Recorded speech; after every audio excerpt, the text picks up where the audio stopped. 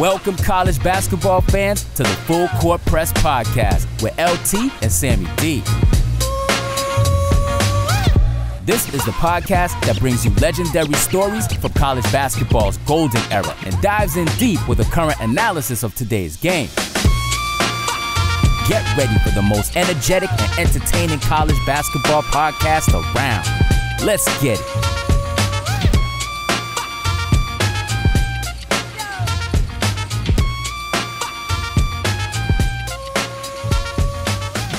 Hello and welcome to another great American Athletic Conference college basketball podcast. Another guest from the American Athletic Conference, but I am still Luke Taylor and he is Sam Davidson. Full Court Press Podcast, a college basketball experience. I'm working on that. Thanks for coming. Thanks for listening. And don't forget to subscribe, rate, and review. We have a new Twitter handle or X handle at LT and Sammy D1. Also follow us at Facebook. If you love the podcast, you like the podcast, you can maybe send me some money for my new fade this week or next. Subscribe, rate, and review, like, comment, and share it. But we got another great episode, and we're talking to another American Athletic Conference coach, which, you know, I think we need to start a network, which we've been talking about, and maybe do an American Just Conference. Focus on the AAC. I mean, I know. They showed up last year. It's a fantastic conference. Yeah, they only got two bids, one Automatic and one Florida Atlantic. Should have got three. Yep. They should have gotten three for sure. So, yeah. What do you want to tell our audience about our next guest here? I'm excited. You know, I mean, I grew up in Kansas City, so this team was always kind of in the background of like the Big 8, the Big 12, you know, growing up around like KU, MU, K-State, you know, like it's, and then this program, you know, it's like they have such a rich history that you don't hear about on a national level, right? And, you know, you throw out some names in the beginning of this next episode. And give it to you. I mean, he's Xavier McDaniel's like one of my favorite college basketball players ever. And he was even kind of before my time, but it's like you look back at like when you look back at his stats and some of his highlights and everything. I mean, what a force to be reckoned with. And then you got guys like Fred VanVleet, Ron Baker, Austin Reeves now with the Lakers. Like, I mean, it's like it's such a rich program there. You forgot about Cliff Livingston, who was on the Bulls. Cliff Livingston, absolutely. Yeah, it's interesting, but no one ever talks about Greg Marshall. Whatever happened to Greg Marshall? I don't know. We'll have to look it up. For me? Yeah. That's all I got. Yeah. It's but what's the movie Forgetting Sarah Marshall? What's that one? Yeah, Forgetting Sarah Marshall. Yeah, we forgot about Greg Marshall. I mean, one of the winningest coach in Wichita State Shockers basketball history. So I mean, really kind of put them on a map of consistency is what I'd call it. But yeah, I mean, our next guest is Coach Paul Mills. Took over the head coaching duties last year. Finished his first year there. One of the hottest names in the coaching carousel prior to that, when he took Oral Roberts to a new level, you know, took him to a Sweet 16 one year, 2022, 2023. They had 30 wins in the season, undefeated in conference. And it was kind of a natural transition. Everyone kind of thought he was going to go somewhere right after that season. And he selected Wichita State. Wichita State selected him. And what a great guy. I love this next episode. Yeah, and I like that if anything ever happens to his coaching career, he can be a painter. He can be a painter. I mean, just an interesting, like, obviously didn't do it. Has never done it for the money. Yeah. You know, the one thing we forgot to talk about when he became, when the assistant coach, what was his name, went from Baylor to North Florida, he got his car, his Chrysler 300M, and I guess Coach Mills had a Honda Accord, and he gave it to a woman he never met. Only the first time he gave it to her, he met her. He'd always see her waiting for the bus, and he actually gave it to her. I mean, who does that? I would have sold that shit on like Craigslist or Facebook Marketplace, made my, you know, but like, salt to the earth. Like, he's one of those coaches where it's like, once you're in 5 or 10 minutes of conversation with him, you're like, I want to have this guy over for dinner with my family. You know, it's like you just that automatic trust. You believe what he's building. You believe in his vision. You know that, you know, your kids would be in the right atmosphere with him, you know, with him and his direction. And some of his responses, so unique, so charismatic, spirit animal. It made me a bigger fan of his after the 30 minutes we spent with him. Yeah. You know, obviously a big Hoosiers, the movie Hoosiers fan. Yeah, you asked me a little bit about that. Who's your favorite character in Hoosiers? I love Jimmy Chipwood. Okay. Yeah. I think he was a ladies' man, yet he didn't talk, but whatever. Or no, who was the guy? Who was the little short guy with the buzz cut, like the Fessler of the movie? Ollie. I liked Ollie too. Yeah, Ollie's good. My favorite character was Dennis Hopper's character, Shooter. I feel like the movie, while it was centralized around Gene Hackman's character as the coach and what he was building, like the Dennis Hopper story as Shooter, like that was like he overcomes adversity. You know, it's that father-son relationship with this kid on the team.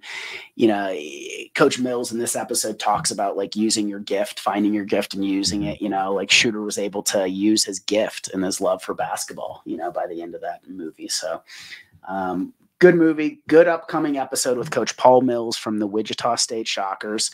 And they're going to have a great year this year, I think. Yeah, but not just him, but think about the American Athletic Conference. I mean, that is all the coach we've had. Now we've had Coach Hodge, we've had Coach Amir, we've had Coach Jacobs, we've had now Coach Mills. I'm missing someone. Who else am I missing? Is that it? Yeah, I've only had 4. I think we've had more than that. Like, wow, we've interviewed some pretty powerful coaches in that conference. Yeah, so, we gotta get Coach Hardaway. They're forced to be reckoned with, and you know, I mean, the stat that you throw out there that we got from a coach, you know, 15 all-league players, you know, first team, second year, third year, or first team, second team, third team. Out of those 15 players, 14 of them got cherry picked to go to different schools, right? I mean, what does that tell you about? I mean, it's the most picked over conference in the country. So. Yep. Well, let's get into it. Highly competitive, and let's get into it, LT. Yeah, let's get into it. So enjoy Coach Mills of the Wichita State Shockers. Let's get it. Sam, I'm really excited with our next guest. It's like X gonna give it to you. And this program in school recently with a guy named Fred Van Fleet, some guy named Ron Baker. But I'm gonna tell you about Wichita State and the Shockers. No one ever talks about the X-Man. I love it. Yeah. Xavier McDaniel. Yeah. I mean, probably top 35, top 50 college basketball players ever, if you actually talk to the right people, you know? Yeah. Yeah. And he had a team. He was with Cliff Levingston and Austin Carr, and they were good. But the thing about Xavier McDaniel, which Coach might not even know, he actually shaved his eyebrows and head starting, I think, at Wichita State to make him more like rough and tough. And they actually, one of his nicknames was Half Dead. Did you know that, Coach? Half Dead was one of Xavier McDaniel's nicknames. And I saw Xavier. He's in Wichita quite a bit during the summer. And I saw him, I guess, about a month ago. So I'm excited about seeing him the next time and mentioning that to him. Yeah. Can he still play? You know what? I think it's one of those things, because I've talked to enough NBA players. It's one of those things where if I know I'm going to win, I'll play. If there's any guess at all about whether or not I'm going to come out on the right side of this, I'm just, I'm too old. The game's passed me by, young fella. These guys are not going to go on the losing end and allow somebody to get credibility using their name. No. Well, we would like to welcome Paul Mills, Wichita State head men's basketball coach, the Shockers, to the Full Court Press podcast, which is a college basketball experience. But in the last month or so, I feel like we're the American Athletic Conference official college basketball podcast, because I think you're our 5th guest out of maybe 10 from the American Athletic Conference. So we're really excited to talk to you today. Yeah. Well, welcome, thank Coach. you. Thank you. Thanks for having me. Yeah. So I guess let's just get right into it. Do you still paint? I don't know where that ever came from, but I've actually never painted. So, there's probably a lot of stuff that's on the internet, maybe quotes that are attributed to me. But so you never painted 1,261 steps at Tudor Field. Oh, okay. Now paint. I'm thinking like paint as in art. Yeah. But I painted steps. I painted houses. I grew up in Houston, and so being at Rice University for a year, I poured concrete one summer. I roofed houses one summer. And I said to myself, I'll work in air conditioning. So fortunately, that job, painting the steps at Rice University in order to get the $150 a month that they were giving me. Is a little bit more than that, is about 160. But in order to get that $81 check every 2 weeks, I did have to paint the steps at Rice University's, what was then called Autry Court. And thank goodness it was air conditioned. Thank goodness is right, especially down there. That's for sure. So I love that you know exactly still how much you got paid for that job, right? Yeah, I mean, $2,000 not a very hard number to come up with. You know, if you get $2,000 for the year. I told Willis Wilson was the head coach at the time, and I asked him.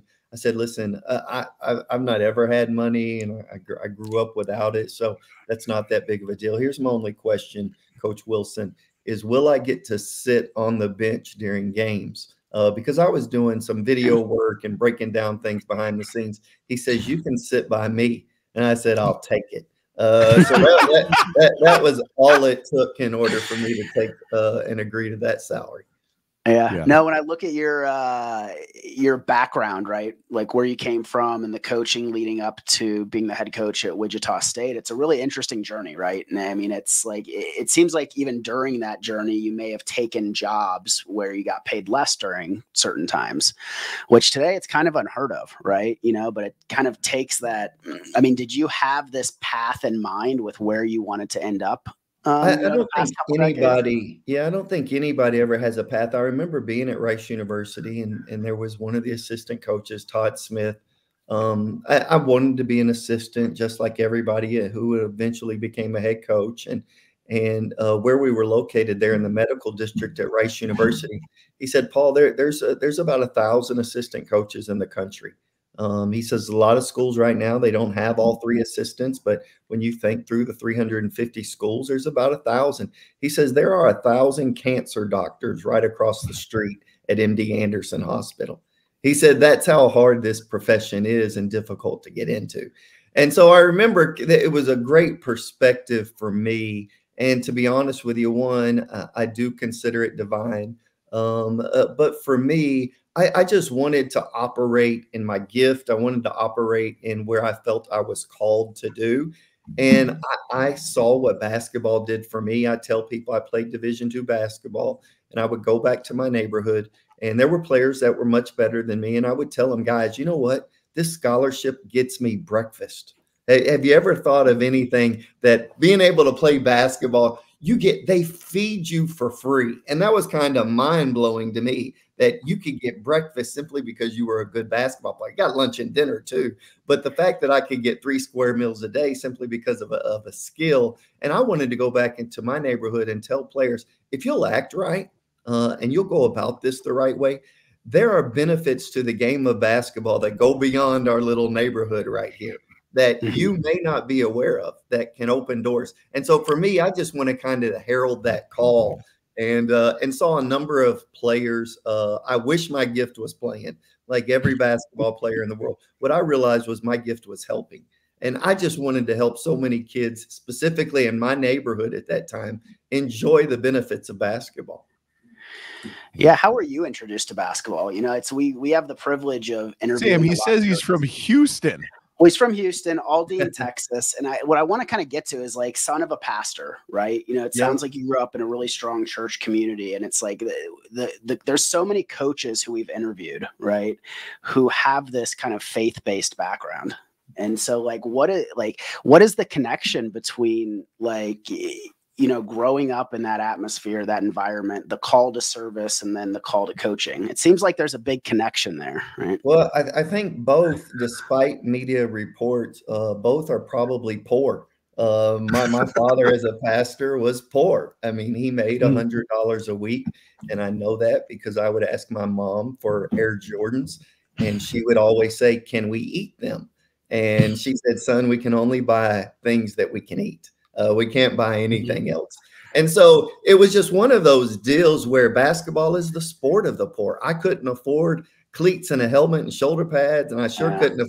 I've gone by and priced baseball mitts. Holy cow. I just wanted to play catch with my daughter. I'm like, these things are $250 for this regular baseball mitt. And I sure couldn't afford a baseball glove and a baseball bat. But you could run down the end of the street and you could play with 12, 15 other kids with one rubber ball. And you see that, I think, in Europe. You see soccer in Africa. You see soccer is kind of the sport of the poor. In basketball, it's America.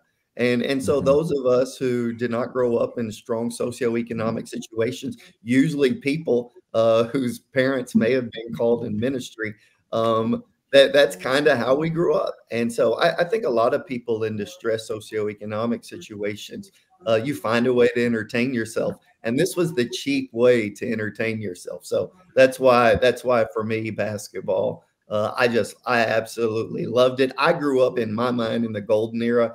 So not only would you play, but you would get in these heated discussions about, was it Michael Jordan, Magic Johnson, or Larry Bird? And you would get into these heated discussions. And I grew up in Houston, so we still had, you had the Bulls winning 3 in a row, and then you had Akeem Olajuwon and that group winning back-to-back titles, Shaquille O'Neal. So you were enamored with it just through all facets, and had a phenomenal high school coach who opened up the gym to allow all of us kids to get in out of the heat. And so I was around it constantly, and I just loved it. Yeah.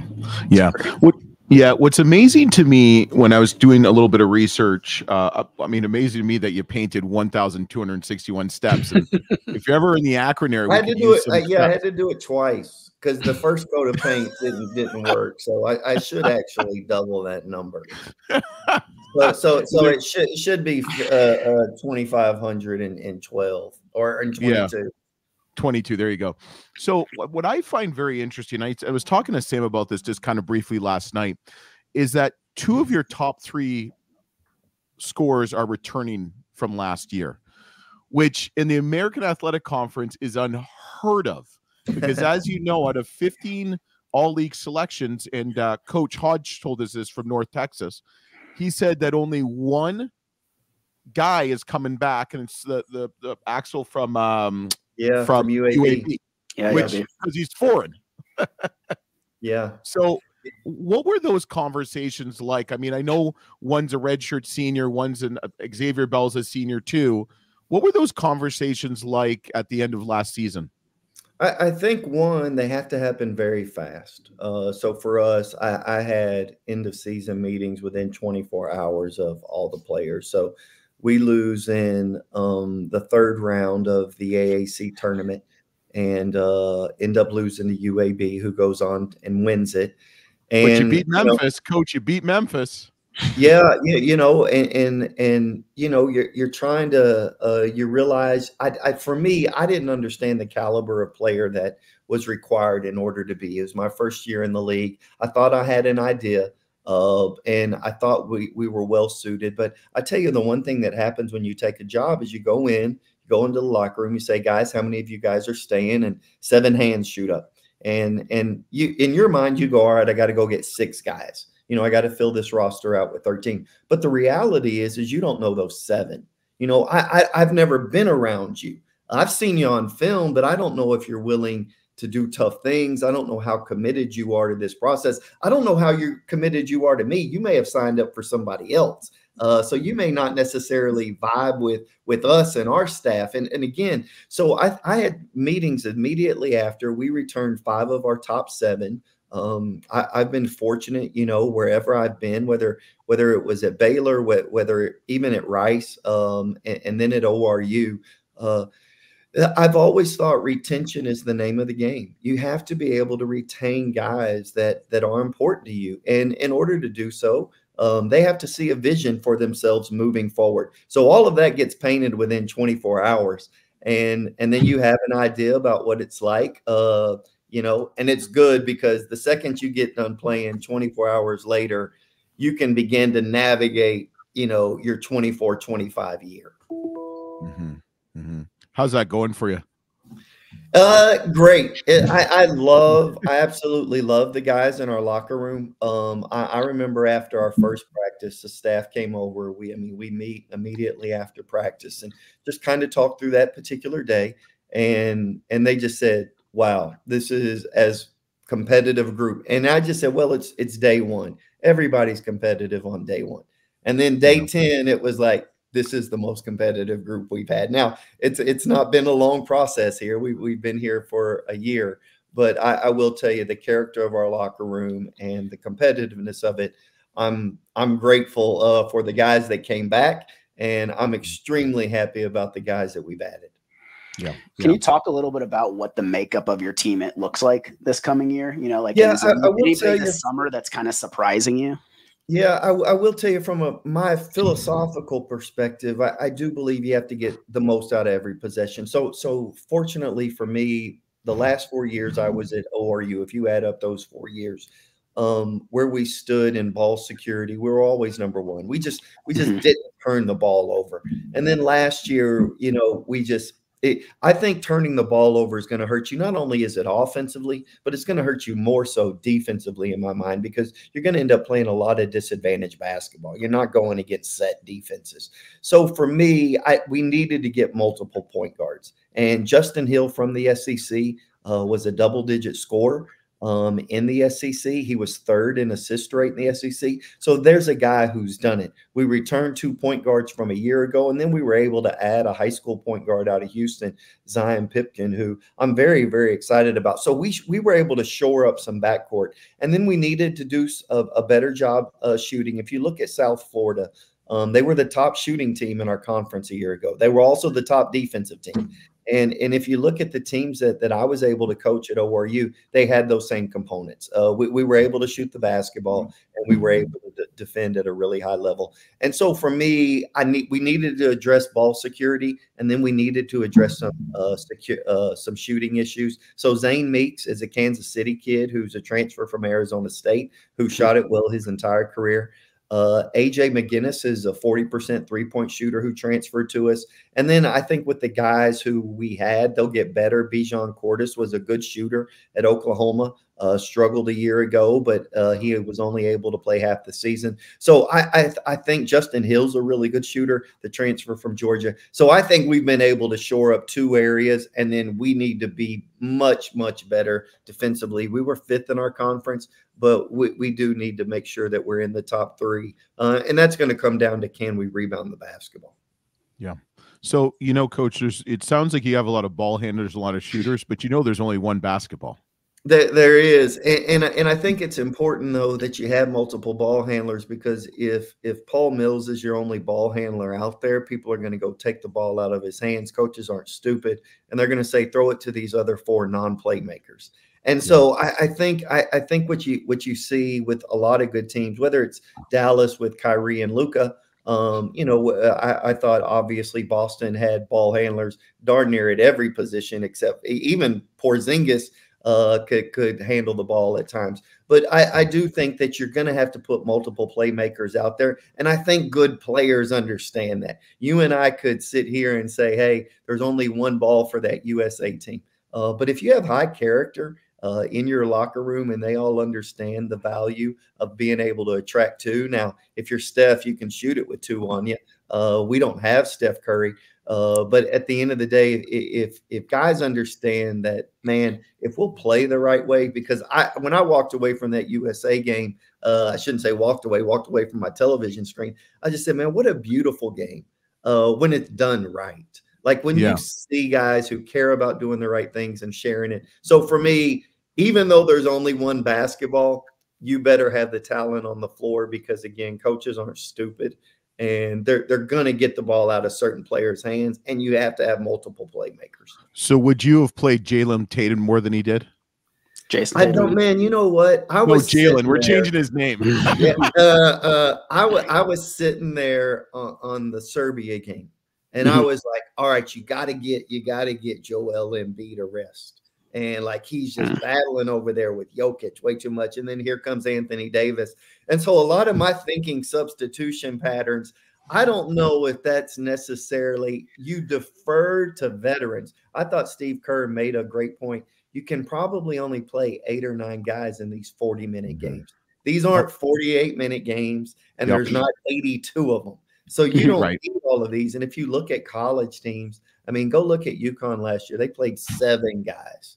And then you only playing 32 games now. These guys get paid like they play 82, as one agent pointed out to me with NIL. But at the end of the day, I do think somebody's going to be not everybody's going to be able to play when you're only playing 40-minute games. Yeah. So, Coach, what was your, I guess, first impression or initial impression after the first year in the American Athletic Conference? I mean, you're at Oral Roberts, did really well. Your kind of stamp has been 14 years at Baylor, which is the Big 12, which is probably one of the best college basketball conferences, you know, especially this year with the addition of some teams. What was your kind of what is, like, if I said to you right after the season, like, tell me a little bit about the American Athletic Conference, what would you say? Yeah, I thought we could play 2 bigs because I thought it would be somewhat similar to what I experienced at Baylor. And in Big 12, you see that a lot. And it's a small ball 4 league. There are a couple of teams that play 2 bigs, Memphis and UAB, and they're the teams that do really well. And so there is a combination. You kind of have to have a hybrid 4. That ability, somebody down low and somebody who can step out. I don't know, and I thought, again, Yaxel, who's going to be the preseason conference player of the year, he is the best big in the league, but he plays the 4 and he plays bully ball. So if you don't have a level of physicality, even at that finesse small ball 4 spot, you're in trouble. And so it's a very unique league, and I think you have to figure out, but the majority of the league is small ball 4, a finesse 4. But you're going to have to be able to play both in this league. You're going to have to, when I came from ORU, all 5 guys were skilled. And you had to have 1 through 5 that were skilled. You didn't have to have that in the Big 12. You usually had 2, 3, 4 bullies. I don't know if you remember the name Quincy Acey at all. Quincy Acey is an assistant for me here at Wichita State. But, I mean, he played the 4 for us at Baylor, and he couldn't hit water if he fell out of a boat. I mean, he was 6 feet and in. And so I think you kind of have to. Now, he made himself. He was 7 years in the NBA and turned himself. I was going to say he did pretty well. He just resigned. He turned himself into a 43% three-point shooter in the NBA. But when he was in college, he was just a bully. And so in this league, you have to have both. You have to be able to have a finesse 4 when those times call for it, and you have to have a level of physicality. So I think that's really unique about the AAC. Yeah. Do you see any parallels with when you took over at Oral Roberts, right? You know, and then I'll call it a rebuild, what you did there. And, you know, you brought the program into the Sweet 16. Your last year there, you got 30 wins, you know, and then you move into Wichita State. And it's kind of the same situation that I'm looking at, right, on paper, right? Do you see parallels of what you did at ORU and what you're trying to do at Wichita State? Yeah, you know, at ORU, you inherited a team that had won 6 Division I games and what was in last place, and just kind of fell on tough sledding. Obviously, they had a long history of doing well. I feel to some degree that way about the situation here. You know, I'm reminded Coach Turgeon took a team to the Sweet 16, and he won 9 games here his first year. Greg Marshall, obviously, is the all-time winningest coach. Phenomenal job doing here, going to Final Fours. He won 11 his first year. Kelvin Sampson won 13 his first year at Houston. And so you realize that when you're at programs that are used to winning, sometimes the transition isn't as smooth as you want. I remind myself constantly that elevators don't get to the penthouse immediately. There are levels. There are floors that you have to climb and you have to go through. And so I think some of that, I mean, I think Jerome Tang, who's a really good friend, ruined it for us all. Everybody thinks that your head coaches go in and they go to Elite Eights. And what you don't realize is that's more the anomaly than it is what's standard. And so I think that I've been used to, you know, whether I was at Baylor, my second year, we won 1 game in conference. My last year there, we were number 1 in the country. So I've seen the pendulum swing at Baylor, at ORU. And it's one of those things. Oh, there's a rich history here. There's a winning tradition. People show up and support. I mean, we had 2 wins at one point in our conference on the year, and we were drawing 8,000 a night. And for Sunday afternoon, 1:00 tips, right, when the Kansas City Chiefs are playing. And so it's one of those deals where people love basketball, but you also recognize that, man, I wish I could just add water and this stuff happened. But going back to your point, there are parallels. And what it is it's building it in a way that you believe is sustainable and not necessarily some sort of magic potion. Oh, Sam, hey, before we go to the shot clock, I just got a tweet from Quincy saying that he's resigned after comments from Coach Mills on the Full Court Press podcast. Yeah. First of all, I know better because he is not on social media. 2, if it's 11 o'clock during a dead period, he's fishing. So he's not. Shoot. So Sam, set it up for me. Yeah, so Coach, we do a little thing called the shot clock on on these episodes. LT's gonna let like 5 or 6 questions just kind of fly. Some of them will be kind of fun. Some of them might lead to a story. But first thing that comes to the mind, let's let it rip, LT. Okay, I'm gonna go. I always go easy on the first question. Favorite? He says it's easy, but then it's like, okay. Okay, well maybe I'll go easier then. Okay. All right. Favorite Hoosier movie character? Man, I'd have to say I love Gene Hackman. You know, Okay. I mean, you just love a coach. All I ever wanted to do was be somebody who could rally a community. Man, could we put a good product on the floor that the community would be proud of? So I know he kind of looked after Bob Knight and did his study via Bob Knight. But I will tell you that super impressed with Norman Dale. Coach Dale. I like the picket fence, baby. The picket fence. Favorite college game day environment or atmosphere? Yeah, not named Wichita State. I will tell you, I know Kansas, obviously, rightfully so, gets a lot of credit, but I wish people understood how hard Hilton Coliseum was to play in. Iowa State is just a phenomenal place, and having been there, I will tell you, have played at Creighton. I know Wichita State's when they were in the Missouri Valley together. I think Creighton does a wonderful job with their fan support, but I'm going to have to give the nod to Hilton Coliseum. Sam, wasn't it Coach Jacobs that said like the floor like literally shakes? We had Coach Jacobs, who you obviously worked with for some time. Yeah. He said that like literally the floor shakes. And don't they throw pennies or money too, or no? Was that somewhere else? Sam? I know Texas Tech throws tortillas at you. But I don't know about them. I never got hit with any money. We'll have to go back. I think it was we had Rex Walters, the old the legendary Kansas guard, right? Yeah. The last someone else said it though recently too. Yeah, he was going through because he was obviously playing in the Big 8 back then, and I think he said people at Iowa State threw some pennies at him. Oh my goodness! Either there or Oklahoma State, but okay.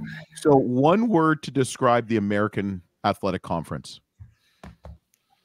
Man, great question.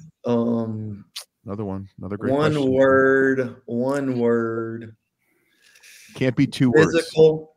words. I know that kind of sounds cliche, but it is. I mean, the plethora of clips that I send into our head of officials after the game is pretty significant. And sometimes you think it's over physical. But I will use the word physical. I won't tell you. I think some leagues I watch, I'm like, that's a weight room contest.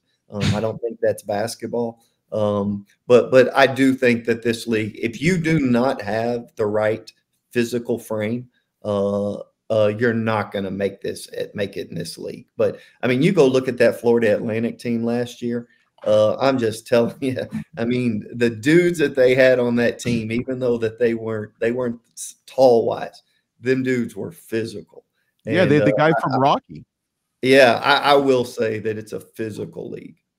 Yeah. Okay. One word to describe Wichita State. Wow. vibrant. Okay. It's I think that I mean the place just basically explodes. People love the Shockers. There is no football here, and I mean it honestly. I can't even remember where I was. I think I was in Tennessee traveling back and had on a Wichita State hat, and somebody came up and said, "You're the head coach of our city's team," and you realize the pride that people have. And so it's a vibrant, vibrant city, and it's a vibrant electric atmosphere. You call it pride, we'll call it pressure. What would you say, Coach, is your spirit animal? Wow. That's I'm from probably this isn't gonna be great, but I'm probably I'd say a largemouth bass. So simply because I can talk. I do not mind talking. I'll hear people, as y'all have seen with me running on during these simple questions. I can go on for a little while. But what smallmouth or what largemouth bass are they are predators. They just kind of hang back and then they see the bait and they just go attack it. That's me. I don't desire to be charisma and be in front of the cameras and, hey, look at me. Let me tweet you every 10 minutes and tell you what great things I'm doing. I just prefer to hang on in the back while knowing when the time to attack is versus when the time to stay. That has to be the best answer we've ever gotten so far. For sure. You're leading that out of 45. As unique as that response was, it was also one of our faster responses we received. Yeah, some coaches want to think about it for a minute, and that was great. Okay, Coach, funniest recruiting story. You know what? I remember reading an article one time about the color blue exemplifies trust. And I started thinking about it. It was some Harvard study somewhere. I remember reading it, and it's like, all right, this is why all these schools are called blue bloods. You know, from Kentucky to North Carolina to Duke, people just trust them more because of the color of their uniforms. So we were going into a recruit's house, and I told Coach Drew and Coach Tang, we were all going together. I said, let's everybody wear blue. And Coach Drew was like, that's not even our school colors. Our colors are green and gold. I said, Coach, I'm just telling you this Harvard article says wear blue. So we go in there. It's summer. It's August in Oklahoma. It's hot. And we're in there for about 20 minutes, and it's obvious that this is not going well. So Jerome Tang, who's the head coach at K-State, he and I walk out to the car, and he's like, Mills, I can't believe you brought us here. This kid's a knucklehead. This is not going far. And he said, and by golly, you got me in long sleeve blue shirts thinking this stuff's actually going to matter. And this stuff doesn't matter. And throw the word in there that comes to your mind. And he says, I cannot believe you had me doing it. And I'm just rolling, laughing, like tears are falling down my face because it's obvious that this is a screw up from the jump. But the fact that we're all in blue at a school that wears green and gold, because I read some Harvard article, I've always found amusing to this day. Yeah, that's pretty funny. So I take it you didn't get the kid. We did not get the kid. He ended up going to a school in Oklahoma. Okay. You won't say who it is? No, I'm going to keep that one private. You can ask Jerome. He wouldn't. There's no schools who wear blue though, so at least he didn't go to a blue blood. Yeah. So that could have been Tulsa. That whole blue exemplifies trust thing. That's BS. Yeah. All right. If you were a candle scent, what smell would you be? Man, you know what? This is right up my alley. I carry candles with me simply because I stay in so many hotels. And yes. I do not want the aroma of whatever the previous occupant was to be me absorb it for the next 24, 48 hours, however. So I carry candles. And I go with tobacco, vanilla. So there's like, a little rustic. So at the end of the day, you think you're in a cabin. But at the same time, it doesn't smell like it's full of cigars. So I do like tobacco, vanilla. And do I have one? Look at here. I got one. This says lavender vanilla. But I actually, this is right up my alley. I carry candles with me because I'm not going to deal with the scent, pleasant or unpleasant, of the previous hotel occupant. I'm just not going to subject myself to it. Love it. I mean, that's a lot to unpack here. So last question, because I don't even want to ask this, but I'm going to ask you. I can only imagine your answer. So they're making a movie about your life. Yeah. Who would play you, and what would be the title of the movie? One, I watch zero, like I know Hoosiers, but I don't know any actors. I couldn't tell you. Like if you ask, I know Denzel Washington, I know Tom Cruise, Gene Hackman, obviously. Yeah. Gene Hackman. Barbara Hershey. I don't know that I could name you 5 actors. So I would tell you some guy who is way off the pathway in some Broadway show somewhere, trying to climb up his world. And he's had some good movies at some point, but he's just a worker grinder. He may not necessarily have the looks. He may not necessarily have the charm or the charisma, but he's just a dude. Like, you know what? You can trust that guy because he's going to show up on time, and he's going to work hard. So whoever that guy is, I got it. But he might not show up in time. He might not work hard. It's like the third Baldwin brother. Yeah, I think I know who the Baldwins are. Yeah, I think it's Steven. Maybe it's Steven Ball. I don't know. So let me ask you this: since we've kind of factored that you're going to be a Baldwin brother, what would the name of the movie be? I don't. I mean, look at your life. Look at your background. Look where you're at. Yeah, probably Keep the Faith. You know, I will tell you that faith is important to me. I do think that you have to find something that's bigger than you. But I would also tell you that you need to show up every day. And I would tell you that people who are consistent was at Janet Drew's funeral, Homer Drew's wife, Scott and Bryce, Dana mom. And you know what I was amazed and what I walked away with was just her faithfulness. Whether the bus got there at 2:00 in the morning or the bus returned to Valparaiso at 10 p.m., how she was there to greet her husband and the team, and the faithfulness of just being there every day, and people who continue to keep the faith, because every day isn't sunny. And I would tell you, you have to have something to believe in. But I would tell you that I do think it's important that people keep the faith of just showing up. And there is a huge amount, in my mind, of credibility in just doing that. Mm-hmm. Mm-hmm. I love it. Yeah, that's really powerful, and it's amazing because I asked Sam this.